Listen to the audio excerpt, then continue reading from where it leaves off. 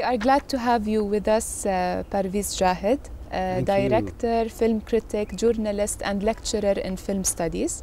We are speaking today in the frame of the Iranian Film Days, third edition, held by the Royal Film Commission of Jordan. So thank you so much for joining us. Thank you.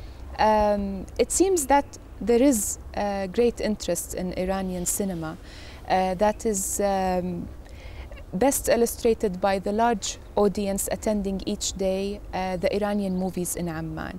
So how do you see the interaction of the Jordanian audience as reflected in the discussions after the screenings? Thank you very much. I really need to express my gratitude to Royal Film Commission of Jordan for inviting me to this fantastic cinematic event.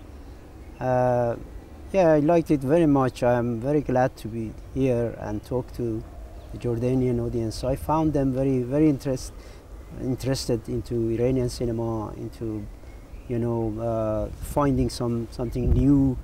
The knowledge, their knowledge actually about Iranian cinema, I found it's very low. They haven't seen more Iranian cinema, and this selection just gave them perspective of new Iranian cinema, especially films about social drama, social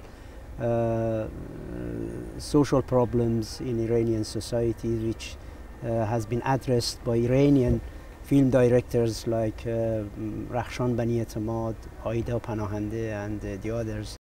The debate was really exciting, and they raised some interesting questions about Iranian cinema and also Iranian society.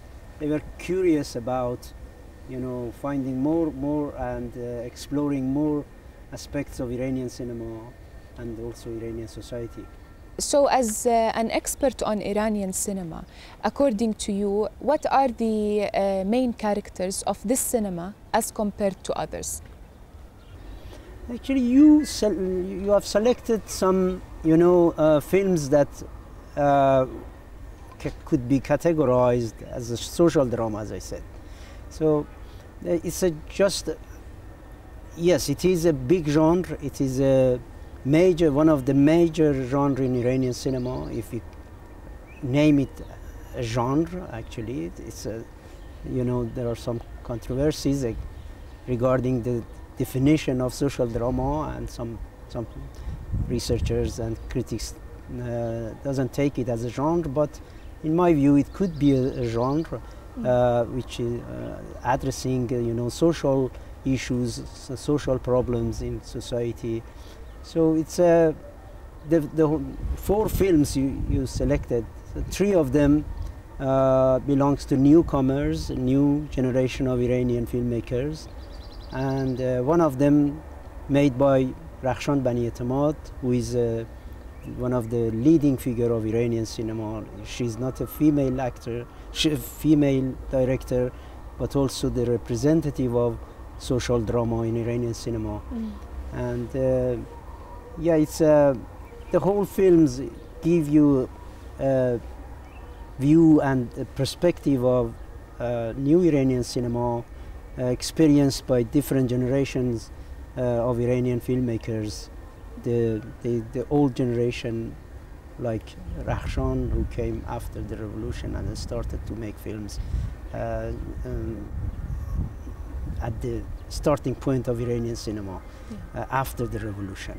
So this brings me to my next question, in fact.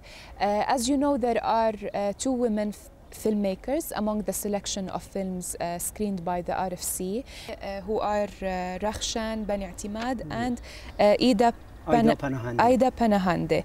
And in fact, there is also an increasing number of women filmmakers, Iranian women filmmakers. So how does the presence of women change the style of cinema, in your opinion?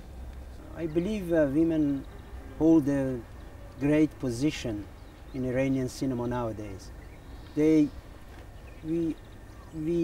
observed a huge shift in Iranian cinema regarding the position of women after the revolution. Before the revolution, we had just a few numbers of female Iranian directors.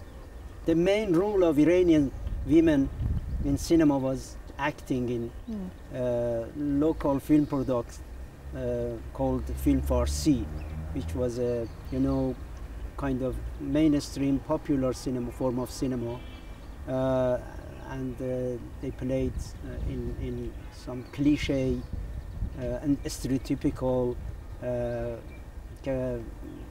characters in the film. And after the revolution, the situation has significantly changed, and we saw a shift from women in front of the camera to behind the camera. In general, the cinema industry is very developed in Iran, and unlike what one would think, it is actually encouraged by the official bodies. This is on one hand. Yet on the other, there are also some constraints in this domain, and still maybe many films that are done inside Iran dare to tackle very daring social issues. I don't know, but how would you explain this combination?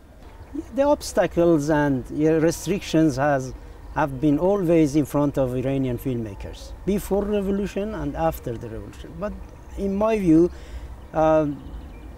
they had the desire to express their artistic views and their personal views via their films. So they were successfully managed to do that despite all the restrictions, all the constraints, all the limitations and obstacles in front of them. They challenged the censorship, they challenged the taboos and restrictions, especially when they were addressing social problems, social issues, taboo subjects in their films. Thank you, Parviz Jahed, for joining us and for joining the discussions after the screenings. We certainly wish you best of luck in your upcoming projects. Thank you very much.